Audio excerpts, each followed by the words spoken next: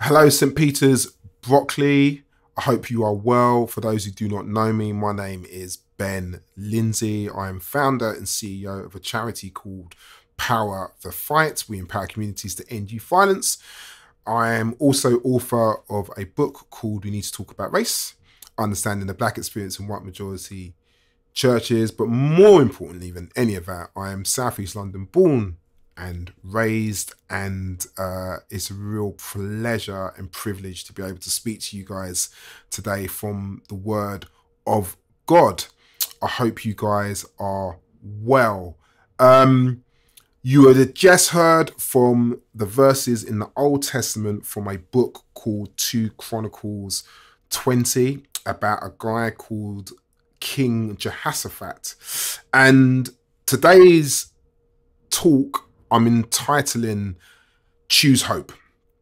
I think in the context of COVID, the pandemic, racial injustice, and multiple other things we have seen in the last year, how we choose hope, how we stay out of a dark, pessimistic place is really important. And I think it's really clear from these verses that God has something to say in how we are to approach really dark situations and circumstances, which for some of us we have found ourselves in. A little bit of history on the verses that we've just read. As I've said, it's about a guy called King Jehoshaphat. And in the previous chapter, he partners with another king. Jehoshaphat is king of Judah, but he partners and allies with a guy called Ahab, who is king of Israel. And Ahab really wants to go to war against Ramoth Gilead.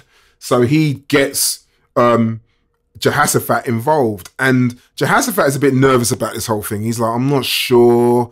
Do you think this is a good idea? And Ahab's like, yeah, I've got like 400 prophets. And they're all saying it's a really good idea. And Jehoshaphat's a bit like, well, is there anybody who disagrees with you? And he said, yeah, there's this one guy, but every time I talk to this guy, his name's Micaiah. Every time I talk to Micaiah, he always says something a bit negative. So I'm not sure. And Jehoshaphat wisely says, well, let's hear what he says. And Micaiah, the prophet, basically says, I don't think this is a good idea. In fact, if you go, Ahab, you're not coming back alive. This is a bad move.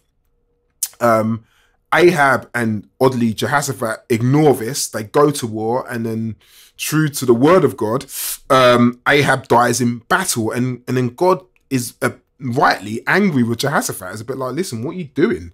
I kind of warned you this wasn't a good idea. But God, in his mercy, shows a lot of grace to Jehoshaphat, and off the back of that, Jehoshaphat, learning his lesson, appoints some wise counsels. And then we come to chapter 20. And what it says, one of the key lines at the start of chapter 20 is this: a great multitude is coming against you. And what this verse means is that Jehoshaphat now is in a position where lots of people want to go to war against him, the Moabites and the Amorites.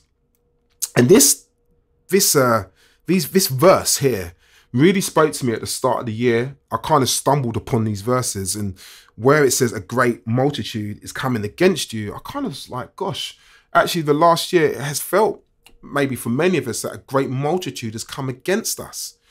Whether that is COVID-19 and everything that brings, the uncertainty and the fear, the pandemic, the fear of getting COVID. Some of you may have got COVID, or some of you may have known people who got COVID, or unfortunately has lost their lives. That fear of what's going on with our health. But also what COVID has brought. People may well have been furloughed or may have lost their jobs. The concern, what's coming next, people's mental and emotional health, being in isolation. There's been a rise in domestic violence. There's been a rise in youth violence. There's been lots of stuff which is off the back of the pandemic, which is happening locally and what's going on around us. Poverty levels have become really apparent, And then on top of that, there's this racial injustice situation which has been enhanced by the death of George Floyd. I don't know if it's like this for you, but definitely for me, it felt like a great multitude has come against me. And how do you operate in that? Well, I think fortunately these verses really does give us an opportunity to choose hope. I found these verses very, very welcoming at a time where I was like, gosh, there's a real risk of me being a pessimist in these situations, or, which I don't think is helpful, being like this giddy optimist. Everything's going to be fine, everything's going to be great. And I actually feel that God doesn't want us to be either. I think God wants us to choose hope. God wants us to be clear where our foundations are in Jesus Christ.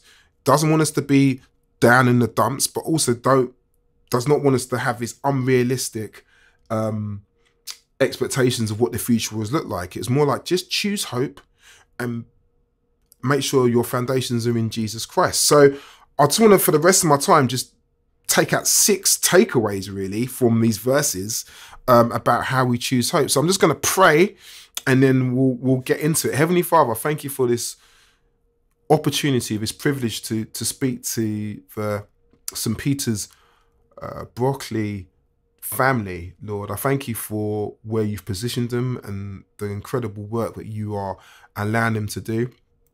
I pray as we look at ways of how we choose hope in dark times and dark situations, that God, you bring my words alive. Holy Spirit, flood me with your confidence and your boldness. Lord, do an amazing work. I pray that these words are comforting and bring a security in a time when our circumstances are all over the place. Lord, we lift you up in your mighty name. Amen. Okay, so 6 ways that we are to choose hope in these times. What do these verses really teach us? Well, number 1, we choose hope by reminding ourselves of the work that God has already done in our lives, the blessings which he has poured out on us. And I think this is really, really tricky in times of darkness. There's a temptation for us just to focus head down and be like, oh my goodness, Lord, where are you in this time? Which is a fine question to ask. But I think what we don't do well as a society is remind ourselves, it's almost like we've got short memories. We don't remind ourselves of the work God has already done in us and around us, the amazing blessings and grace that he has done in us. And Jehoshaphat realizes this in 2 Chronicles 20 verse 7. He says this, he reminds himself of the blessings of God. Did you not, O God, drive out the inhabitants of this land before your people Israel and give it forever to the descendants of Abraham, your friend? Did he not do that? He's reminding himself of the work that God has done for his descendants and for himself. I think that is a great way of choosing hope, that in a time of darkness, can we remind ourselves of the incredible work that God has done with our friends, our families, with ourselves, the times when he's healed us, the times when he's answered prayer. Let us remind ourselves. That will give us confidence to know that actually in dark times, God has saved you previously. So that is number 1. Choose hope by reminding yourselves and reminding God of his blessings, what he's done in your life. Number 2, we choose hope by crying out to the Lord. Crying out to the Lord. 2 Chronicles 20 verse 9 says this, if disaster comes upon us, the sword, judgment, or pestilence, or famine, we will stand before this house and before you, for your name is in this house, and we will cry out to you in our affliction, and you will hear and save. We choose hope by constantly and consistently crying out to the Lord about our situation. I think this is brilliant.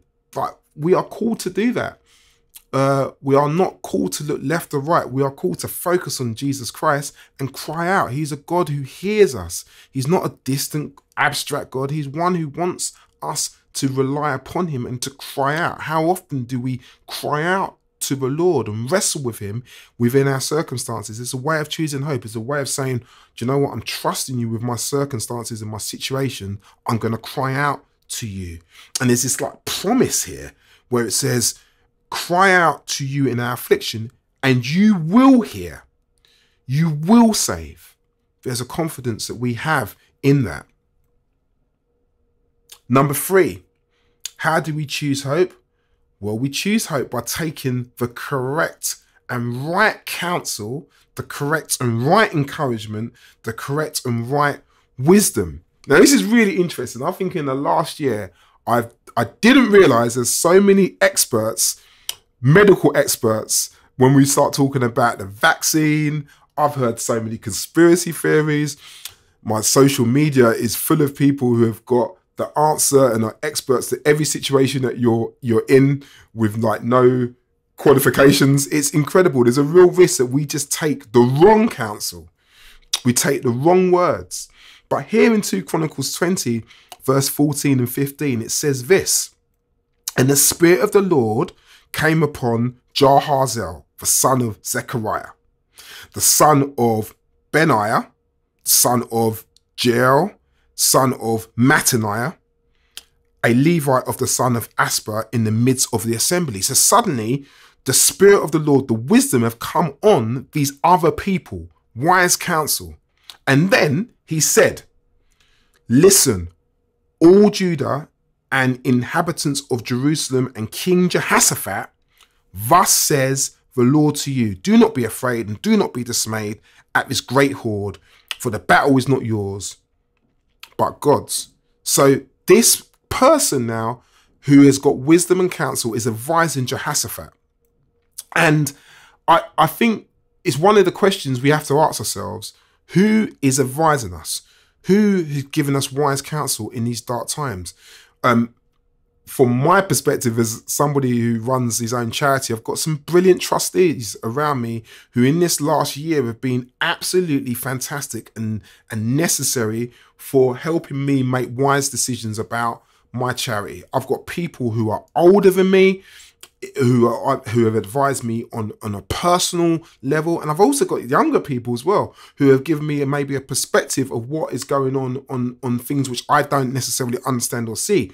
The question I've got for you: who is advising you? Who's giving you wise and godly counsel? I think there's a risk of us making bad decisions when and I get it, it's tricky, particularly in isolation where we are at the moment with the pandemic. But what this teaches us, if we are going to choose hope, we are going to humble ourselves, actually. We are going to need to seek out wise counsel. There's always that saying, isn't there? If you look at your last 5 texts, whether that's on WhatsApp or on your iMessage or whatever it is, that gives you an idea of who's speaking into your life. Who is speaking into your life? Are you getting wise counsel? So that's number 3. Number 4, we choose hope by standing firm. 2 Chronicles 20:17 says this: "You will not need to fight in this battle. Stand firm, hold your position, and see the salvation of the Lord on your behalf. O Judah and Jerusalem, do not be afraid and do not be dismayed. Tomorrow go out against them and the Lord will be with you." I think this is one of them. When I read these verses at the start of the year, I was like, oh my goodness, Lord, this is so good that the battle is not mine. The battle is yours. I don't have to fight. You will not need to fight this battle. Remember, great multitudes are coming to Jehoshaphat, and God has said, you do not have to fight this battle. I'm going to fight on your behalf. What a savior we have. And I think part of the reasons why we struggle is that we don't hand the battle over to God. We don't just say, Lord, this is your battle. Can you bring peace in the middle of the storm? I've read this quote recently, which I think sums up this perfectly. Sometimes God calms the storm. Sometimes he lets the storm rage and he calms you. Let me read that again. That's like drop the mic moment. Sometimes God calms the storm. Sometimes he lets the storm rage and he calms you. Either way, the battle is not yours. This is the God who has the whole world in his hands. We are to remember that the battle is not ours and we hand it over to the Lord. You still with me? I need 2 more. We're almost done. We choose hope. The 5th way we choose hope is through worship, through giving praise, proclaiming his name to others. Are we doing this even in this time? And I know this is really tricky when we're doing so much virtual church. And if you're anything like me, I'm missing being in community. I'm missing the opportunity for the prophetic, for people to lay hands, for people to speak into my life. I'm missing corporate worship. But we have to fight for this stuff. And Jehoshaphat knows this. Remember, the great multitudes are coming, but he says this in verse 18, 2 Chronicles 20, verse 18, he says this: then Jehoshaphat bowed his head with his face to the ground. Reminds me of that Matt Redman song, Face Down.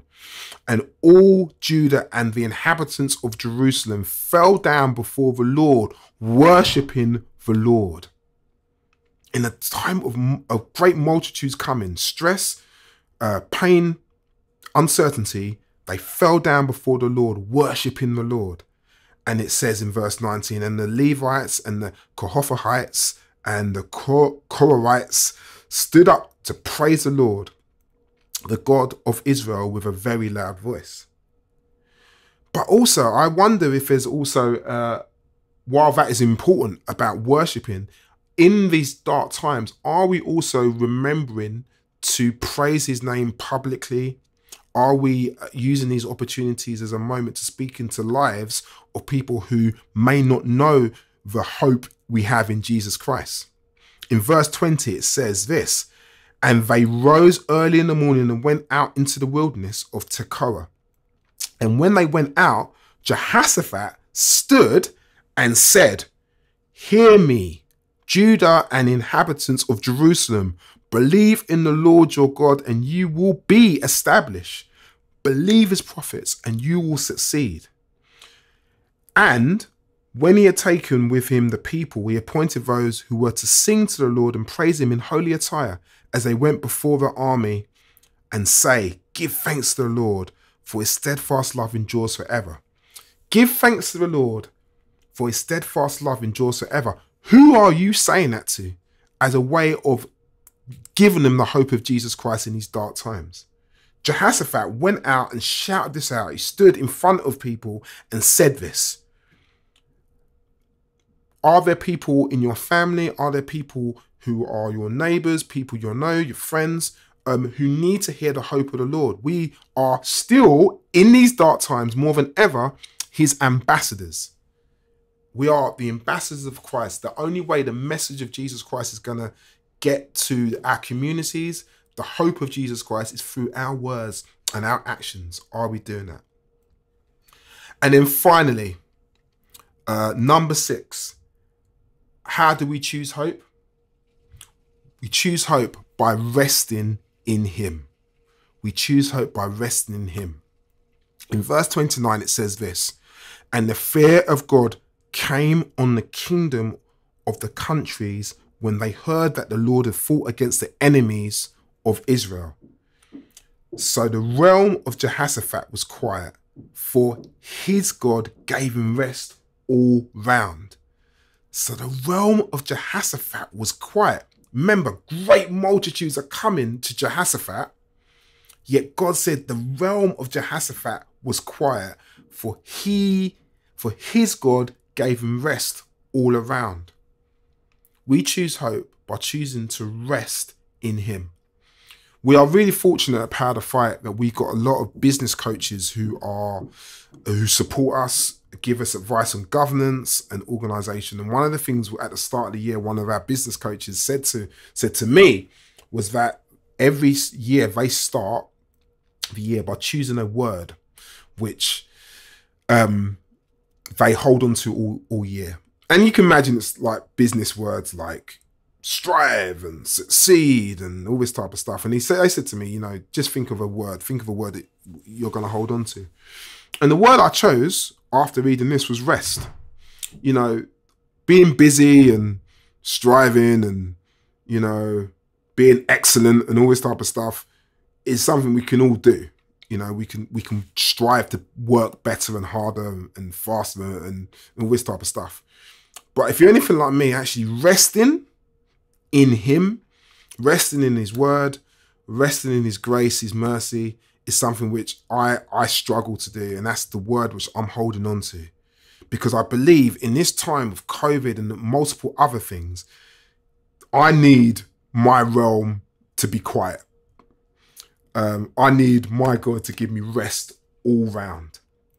I think it's a beautiful thing. So to conclude, let's just go over what we've just said. You know, we choose hope by reminding ourselves of the blessings of God. We choose hope by crying out to the Lord in all circumstances. We choose hope by taking the right counsel, encouragement, and wisdom. We choose hope by standing firm in who God and Jesus is. We choose hope by continually worshiping and giving praise and proclaiming his name to others. And we choose hope by not striving, but resting in him, laying down all our concerns to him and asking his spirit to give us peace, so that our realm is quiet all year round. I suppose if there's an overarching word for this, is we are to trust Christ. The world is changing, circumstances have changed the way we do life, but God's love and grace towards us remains consistent and hasn't changed. And we are to take the words of Psalm 46 and to be still. I will leave you with this. At the start of the year, my mum sent me, as she tends to do, send me sermons for me to listen to. And she sent me a sermon from Charles Spurgeon, which was originally done on January the 6th, 1867. And it was called Good Cheer for the New Year. And I'm just going to read a paragraph from what he said. It's a brilliant sermon. I'd encourage you to go and listen to it. But he says this: if you put these things together, intense affection, personal interests, unwearied power, and then if you remember that all this time God's heart is actuated by unchanging purposes of grace towards you, surely there will be enough to make you lose yourself in wonder, love, and praise. You have sinned in the past of your history, but your sin has never made him love you less, because he never looked upon you as you are personally considered, nakedly and abstractly in yourself. But he saw you and loved you in Christ, in the eternal purpose, even when you were dead in trespasses and sins. He has seen you in Christ ever since, and he has never ceased to love you. My beloved, my brothers and sisters in Christ, in these dark times, understand that Jesus has never ceased to love you. He died on that cross. He was resurrected for our purposes, for our glory, for our salvation, for our sanctification, so we can be in relationship with our Father in heaven. He's never ceased to love you. He has not left you, even in these dark moments of the multiple things which have happened over the last year, or even the things which you have been living with and ongoing trials and tribulations. Understand that he has never ceased to love you. Choose hope. Choose hope. Choose hope. Heavenly Father, I thank you for this opportunity to speak to your children. Help us to always choose hope in everything that we do. God, help us to stand firm in your love and your grace. Let that be the foundations of our daily walk with you. Help us, Lord. We are weak. We are easily confused. We are easily kind of turning to left and right, hearing things which are not wise. Lord, help us to put our focus right back on you. Help us to choose hope in your mighty name. Amen. God bless you, St. Peter's, and I'm sure I will see you soon.